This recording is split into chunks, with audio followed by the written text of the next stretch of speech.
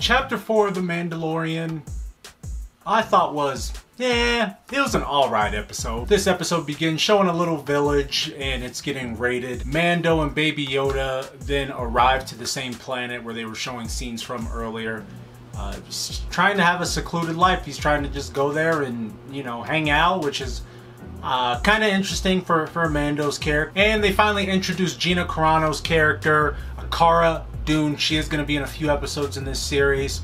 She is a former shock trooper that used to work for the rebels in the past, so we'll see what she brings to the table.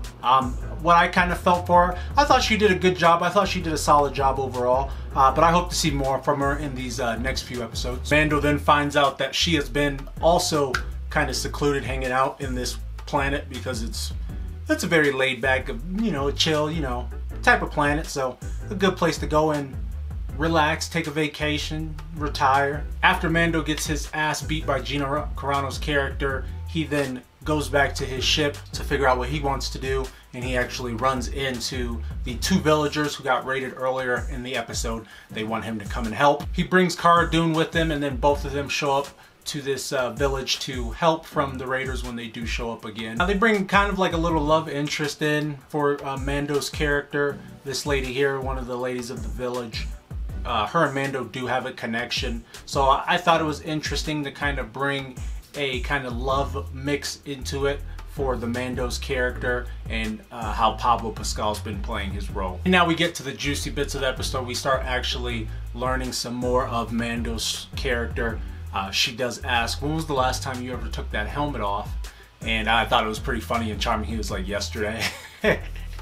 Like, I'm sure everybody always asks him, like, why don't you ever take the helmet off and stuff like that. So so it's cool, like, hey, he still takes the helmet off, obviously. He still has to like eat and stuff like that, but he can't show his face in front of everyone. So it's very interesting with the Mandalorian code, because we know that bounty hunters in the past, some Mandalorians, they could take off their helmet whenever in front of people, it doesn't matter.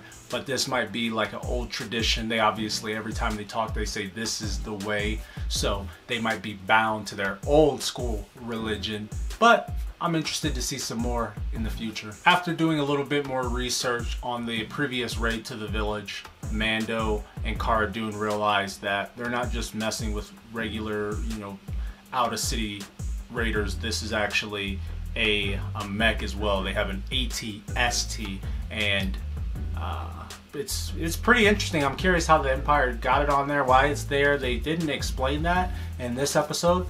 Maybe they'll touch on it more in the next episode, but very interesting, none to say the least. Once they inform the villagers, like, hey, we're way too over our heads, this AT-ST will destroy everybody, they then start the traditional training montage.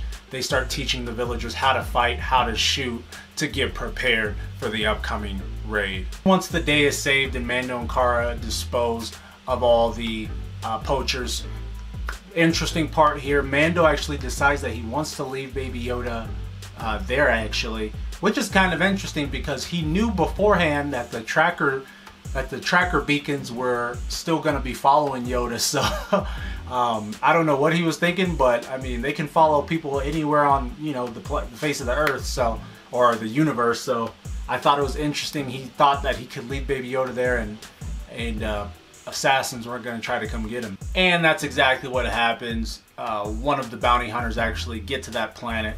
They find Baby Yoda. They're this close to sniping him, and Baby Yoda is saved by Cara Dune's character. And then they realize, hey, I can't leave him here, so we're gonna take him. Overall, for me, it was still a fun episode to watch. It didn't have too much nuance or new stuff that we really learned too much in this episode. Kind of came away as a little filler episode as well, with them being on the planet and then them kind of just leaving the planet now. We learned a little bit more of Mando's character, but at the same time, typically, you know, at the beginning of the episode, you went to a planet, at the end of the episode, left. Now, Cara being with the Mando, I believe that could definitely be interesting now. Him bringing somebody on board, so her coming on board will definitely be cool. We'll have to take a look and see. Now I'm throwing it to you guys. Let me know what you thought of Chapter 4 of The Mandalorian. Post down in the comments below. New videos every single day. check back at the channel. We got more Mandalorian reviews on all the episodes, more Star Wars stuff. So I hope you guys enjoy the content.